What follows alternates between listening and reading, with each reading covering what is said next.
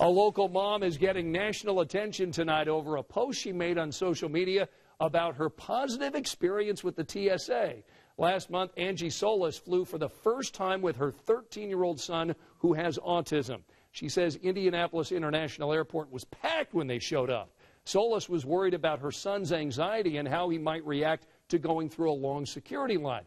But check this out. A TSA passenger support specialist named Alicia answered her prayers. She escorted them to the front of the line where they went through a more gentle security check. Solis praised Alicia on Facebook. Look at this post saying, "She spoke directly to my son. She treated him like a person with feelings and a voice and worth. Thank you, TSA, for caring enough to understand that some people just process differently and need extra TLC."